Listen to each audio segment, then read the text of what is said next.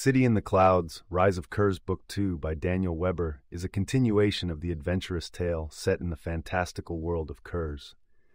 As the second book in the series, it picks up from where the previous book left off, further diving into the political intrigue, power struggles, and the epic journey of its protagonists.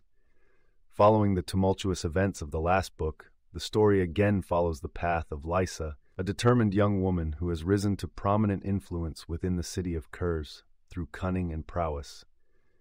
Kers is a city unlike any other, suspended high above the ground amidst the clouds, harnessing the power of advanced steam technology and intricate machinery. It's a hub of innovation and a beacon of progress, but beneath its gleaming exterior lies a web of conflict and oppression. Lysa, now an established figure in the city, navigates the treacherous political landscape while striving for reform and justice. Kers is ruled by a council of wealthy elite who maintain their grip on power through manipulation of the city's resources and control over the less fortunate.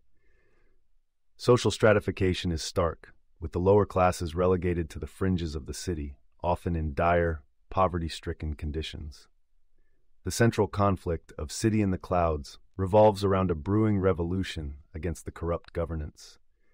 Discontent simmers among the populace, with various factions vying for change, some through peaceful means, and others through more violent revolution.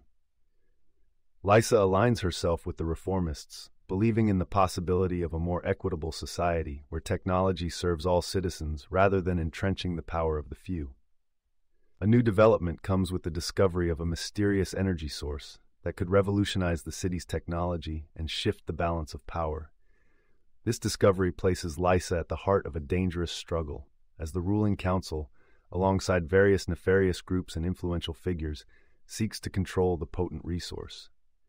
The narrative delves into complex themes of morality, power, and the nature of progress, questioning whether technological advancement inherently leads to societal improvement. Book 2 highlights the growth of Lysa as a character, showcasing her resilience, intelligence, and strategic acumen. Her relationships with other characters are both a source of strength and vulnerability, as she must discern allies from enemies in a city where allegiances are fluid and betrayal is common. As the plot progresses, Lysa uncovers deeper layers of intrigue, including shadowy plots that extend beyond the city of Kers itself. The world outside the floating metropolis comes into play, revealing that Kers is but one piece in a larger geopolitical puzzle.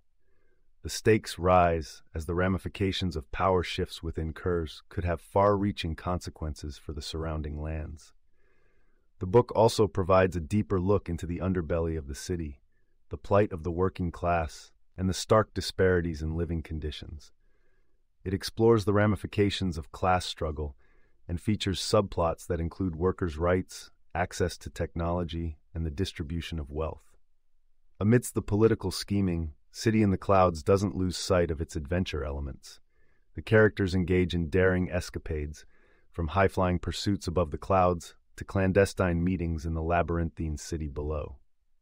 The action is fueled by the unique setting, incorporating steampunk elements such as airships, steam-powered contraptions, and innovative weaponry into the conflicts.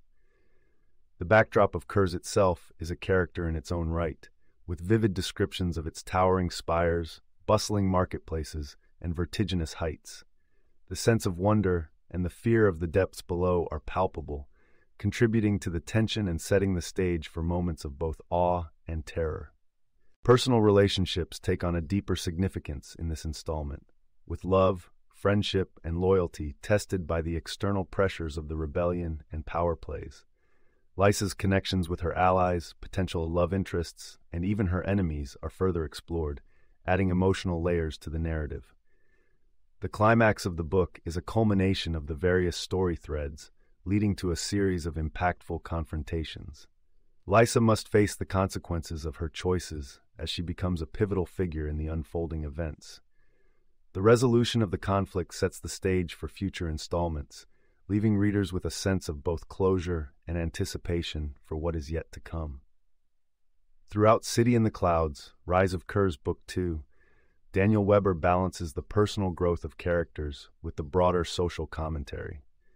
The world of Kers is developed with intricate detail, offering a rich tapestry of lore and history that supports the present narrative. The book examines the costs of revolution, the nature of leadership, and the perennial struggle between oppression and liberty. In conclusion, the novel serves not only as an engaging fantasy adventure, but also as a thoughtful reflection on society, governance, and the role of technology. Lysa's journey is a mirror to the reader's understanding of authority, resistance, and the pursuit of a fairer world. As Lysa rises to meet the challenges before her, Kers itself becomes a battleground for the future, a city in the clouds where the destiny of many hangs in the balance. You can listen to the full audiobook for free by following the URL in the description.